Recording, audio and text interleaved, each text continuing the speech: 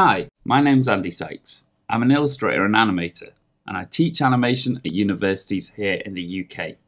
Why not check out my website, hexjibber.com, where you can find animation and illustration by me, as well as more lessons in Flash and After Effects. Cheers!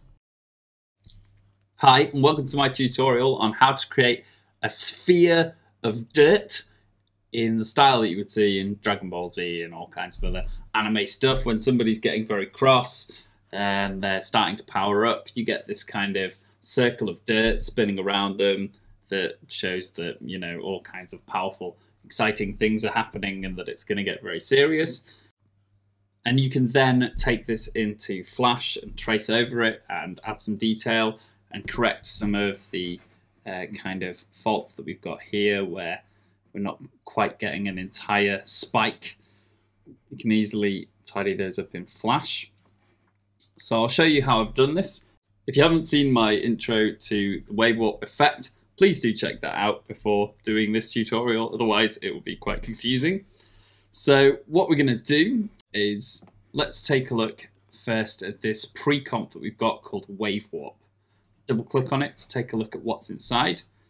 What we've got is two shape layers, one that is a mask that's just some black just to get rid of this bit at the bottom, and a white rectangle with this wave warp effect applied to it.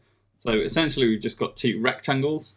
When I turn that wave warp effect on, because it's a sawtooth, we get this nice kind of spiky effect here, like the sort of smoke or dust clouds that you would see in anime. We've got a wave height of 54, wave width of 43. The direction, I've just waggled this around until it's in the direction I want. So this number's fairly arbitrary. It's 1 times 60 degrees. The wave speed is 3, so it's really moving very fast. And because it's a positive number, it's moving to the right, as you can see there. I haven't got any pinning or any phase, and I've put the anti-aliasing quality to high. So that's nice and simple. It's just two rectangles, one's white and one's black. The black is masking off the white, and the white has this wave warp effect on it.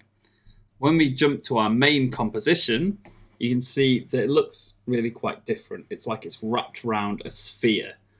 Well, if you said that, you'd be quite astute, because this effect that I've used to create this is called Spherize. And it's been around in After Effects for quite a long time. So if I start typing in Spherize into this box here, you can see there it is. And all Spherize does is it makes something wrap around a sphere.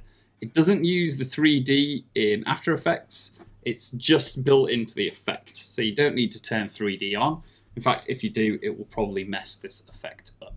So if I turn Spherize off, you can see it's exactly the same as it was before. So these are the settings I've got in my Spherize.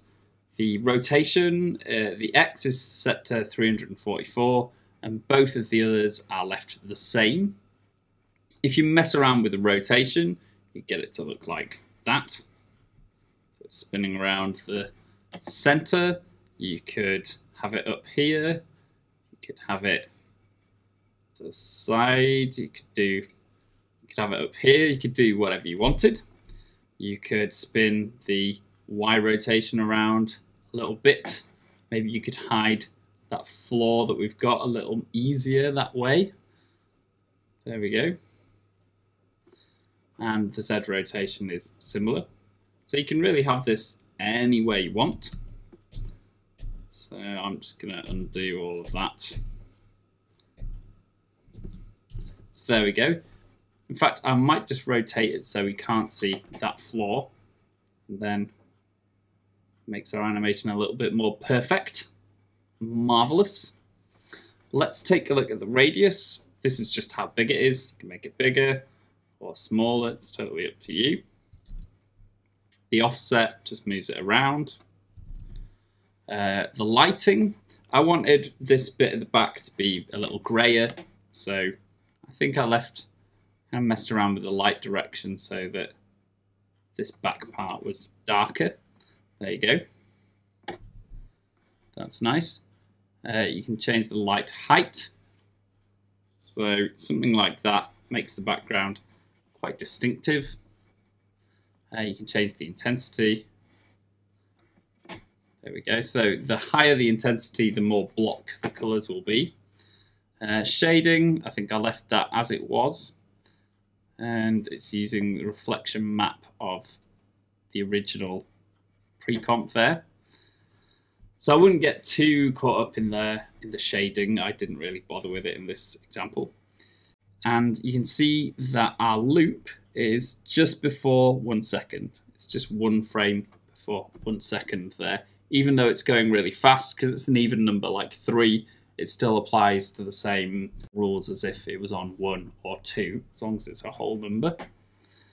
If that's sounding unfamiliar, again, do check out that original intro to the wave warp effect. So now we've got something really nice and kind of clean. We can export this to a PNG sequence. Just before we do that, it's worth checking out the render here. If you want to make your life really easy, instead of rendering it on full, you could render the outside and the inside in 2 separate renders so that they're easier to trace and keep separate on 2 different layers, so you can mess about with them a bit more and play around with them.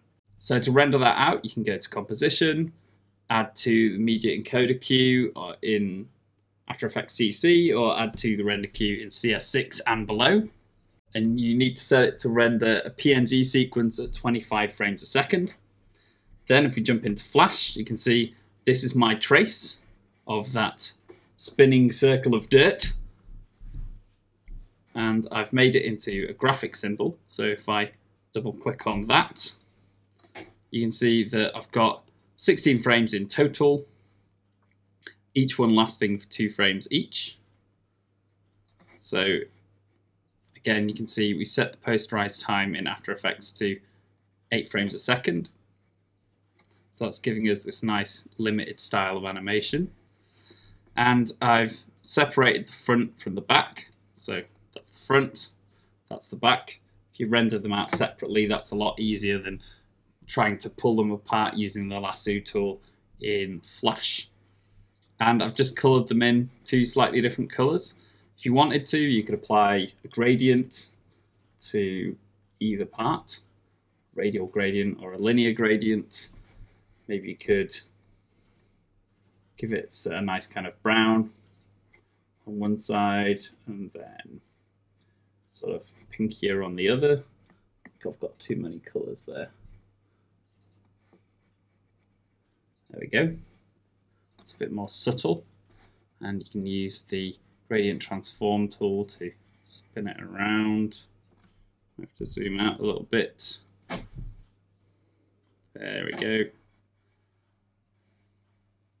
Something like that.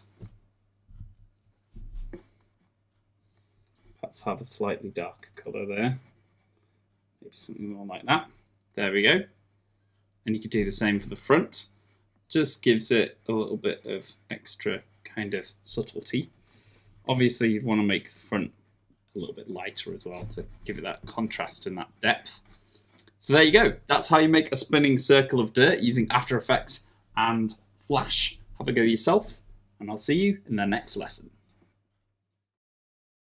Hey, thanks for checking out this tutorial. Next up, why not take a look at my website, hexjibber.com, where you can find out more about my self-published books, the Hexjibber Colouring and Activity book and the Hexjibber Anti-Revision book.